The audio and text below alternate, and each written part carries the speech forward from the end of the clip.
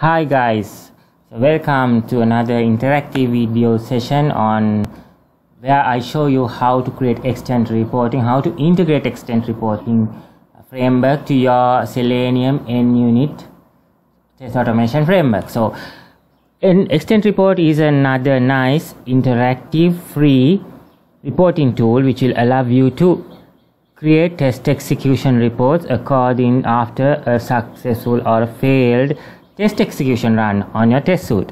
So let's see how we can do this. Okay, so you can actually glance to the information of extent reports from extentreports.com, and let's open up Visual Studio. First of all, you should install the necessary NuGet packages from NuGet package manager. So you can go tools, NuGet package manager, manage packages for solution. First of all, you have to install extent reports by Stack, right? So Stack is the provider for extent reports here in .NET. So we have to install Stack.NET extent reports. You can simply go to browse and type extent reports. So then it will search and give you the necessary the Stack extent report module. So you have to install this. Select it, select the project you want to install and click install. So same way you have to also install WebDriver.support, NuGet packages, and also NUnit and NUnit test adapter, because I'm going to run in NUnit. So and also we had to have Chrome WebDriver package installed. So these are the packages that should be there in order for this demo to work. So what I'll do is I'll now go to my class. I have created a new class which is all console application solution. So what I have done here is I have imported the Stack extent report necessary modules. These are the modules: extent report, extent reports.reporter, reporter.configuration. These are needed. So then NUnit and also Selenium libraries. So I am creating a new extent report object. I'm declaring then a report object from extent report. Extent report HTML reporter. This is another object I'm declaring here. So this I'm using the HTML report format. Then we have the test extent report test. So I create the WebDriver from the interface of WebDriver. Then here we are. I have just created a NUnit one-time setup. This will run first only initially, and not every time when we start a test. And here we are, instantiated the extent reporter and configuration. I have created the dark theme. You can have a dark theme or any other theme like the standard theme also. So I have created I want black background to be more attractive. So I'm selecting the dark theme. So then configuration, the name of the report. So these are all given. So you can just simply give your name and the test suite that you are running. Then we instantiate the extent report function. So we attach the report here, the created HTML report object.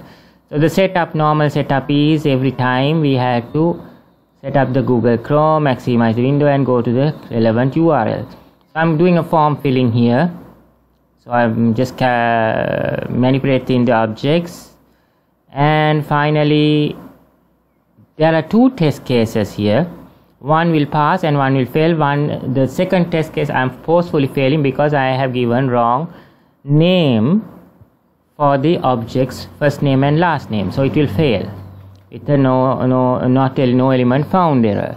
So I am just putting a try catch block and I am capturing the no such element exception. So then I will be printing the full stack trace. So here, if the test case is fail the test case, that is the test we have declared here.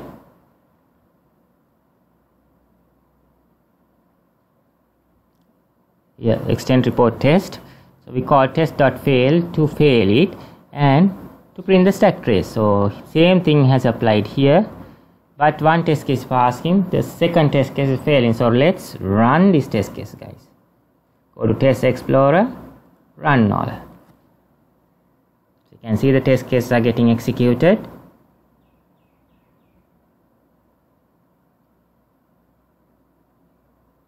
Going to the demo site, insurance.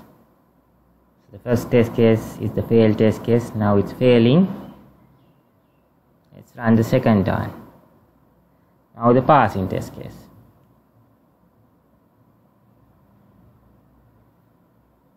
There you are. So it's successfully passing, and now it will close.